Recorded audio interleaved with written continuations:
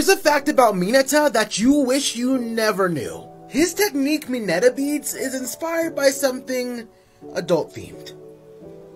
Hey, I'm Yasin. Have you seen that guy? And do you want to know some more facts? The real reason Shoji wears a mask is because his hometown has a prejudice against anyone whose quirk alters their physical appearance. Once, his appearance made a little girl cry, so now he wears the mask to make sure he's never the source of anyone's sadness. We haven't seen his face yet, but here's what he could look like through concept art. According to Hoshikori, My Hero's creator, he actually likes the anime adaptation over the manga. This is because he feels like the fight scenes in the manga are hard to follow. In his opinion, the anime does a better job at capturing his vision.